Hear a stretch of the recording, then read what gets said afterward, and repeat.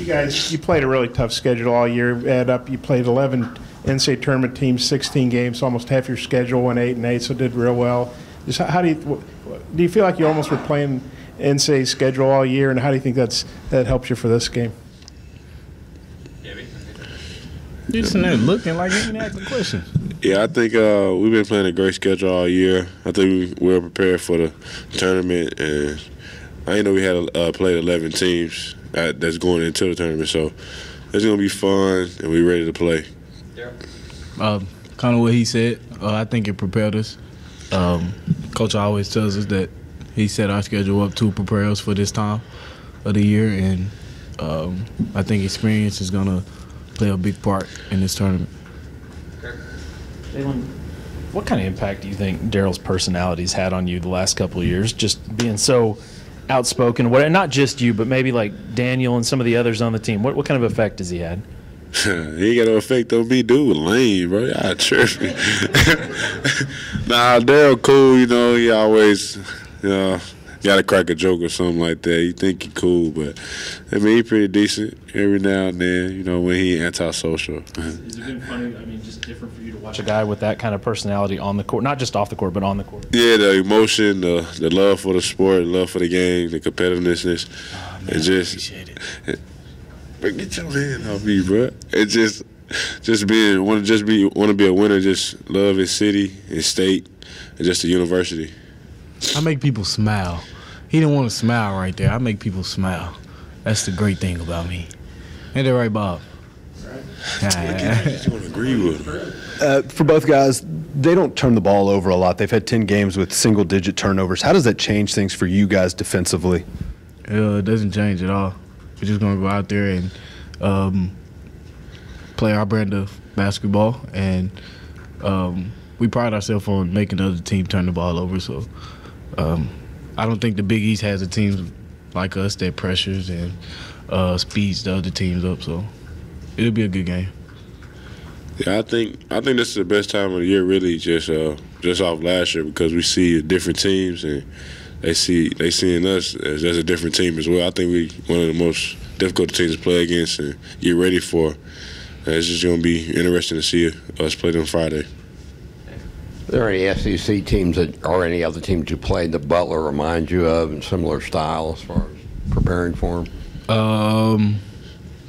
From watching film, I can see a little bit of Auburn. They shoot a lot of threes.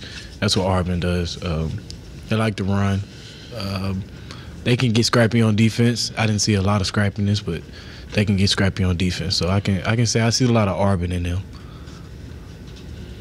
What did you two learn in your first tournament last year about playing a full 40 and closing out games, especially with that North Carolina game, that maybe you can take over to this season? Just anything can happen in the it's just tournament time, You just got to play like it's your last. Even if it's got something to do with the last-second rebound, you just need that rebound. And every minute is crucial. Every second is crucial. It's just got to come ready to play. It's like a whole new season. It's a lot more physical, a lot more faster. You got to just leave it all on the floor. And, like, when I say that, I mean going after every loose ball, every rebound. Every rotation has to be on point, and the main thing is just you have to believe, especially a team like us. I feel like we're the underdogs in every situation, so you just got to go in there believing that you can accomplish what you came to accomplish.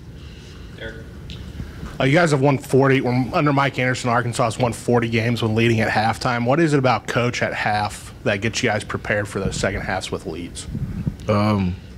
When you go in at halftime, you're just confident that you're going to come out the same way you did in the first half or even better.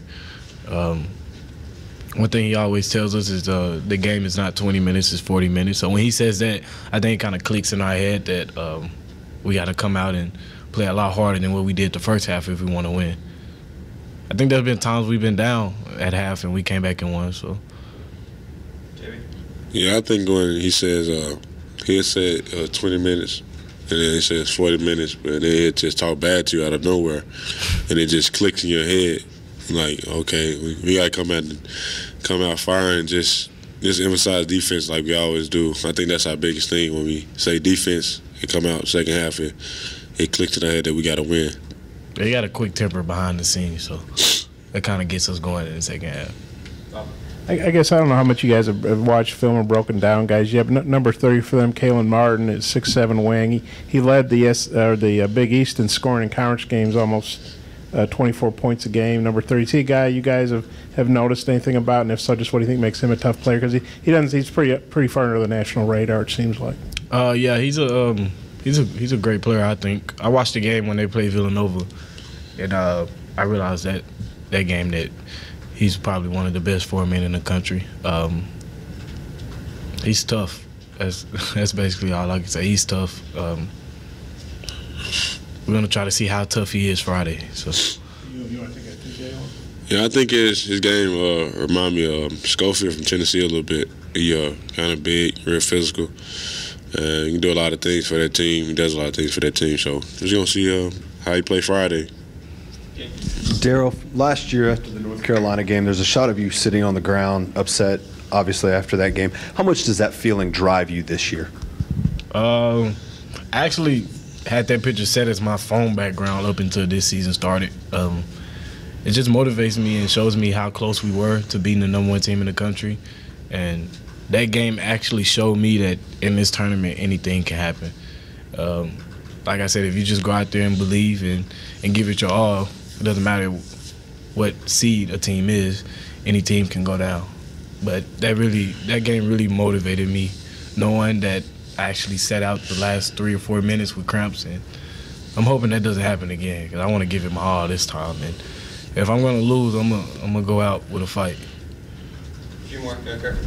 For both of you guys, you both went through the putting your names in the draft last year and then took them back out. But I'm wondering, in a few weeks when this is all done, however long it takes, what kind of advice would you both have for Daniel as he makes the decision, whatever decision he has to make?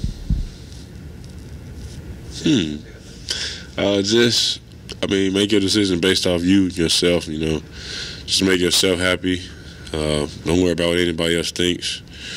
Just do what you want to do. Just do what's best for you and your family and your situation. Basically, kind of what Jaylen said. Just go with whatever makes you happy.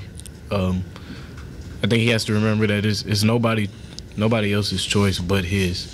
You got to live with the choices you make in life, and if he decides to go to the NBA, that's a decision that he made personally, and he has to be happy with it, whether it's wrong or right. I think that's just all a part of becoming a man. You got to live with the choices you make. For both of you, how critical is the bench going to be? The bench play, bench scoring, rebounds, everything that the bench you guys need from the bench. How critical is that going to be in this tournament after maybe not getting exactly what you needed at the SEC tournament? I'm not going to say we just didn't get what we needed at the SEC tournament. We're a young team as far as our bench, and I think those guys, I don't know if they really just looked at it as we looked at it as last year. We was in the championship game, and this was their first time. So I think if we was to do the SEC tournament over again, it would be different. But our bench will play a big part in this tournament. I think they realize that now. It's been a long season. Starters usually play a lot of minutes, and around this time, this is where, your bench is the most effective. Yeah, I think our bench was good for that first tournament. They was young, but I think they learned a lot through the tournament. I think they're going to be ready for this week. They know what to do. They know what we expect from them, and it's going to be a great experience for them. Hopefully they get back there next year as well. So I think they're going to enjoy this time and precious this time wisely. Yeah, Jaylen, Daryl talked about his emotions and motivation after the North Carolina game. I was wondering if you could talk about that too. And Daryl, when you mentioned the Villanova game, do you talk about when Butler beat Villanova?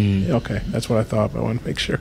Well, I'm not talking about when Villanova beat Butler. When Butler beat Villanova, 101-92. Last year motivation. I remember the play like it was yesterday. I remember Joel Berry going up, shooting a shot.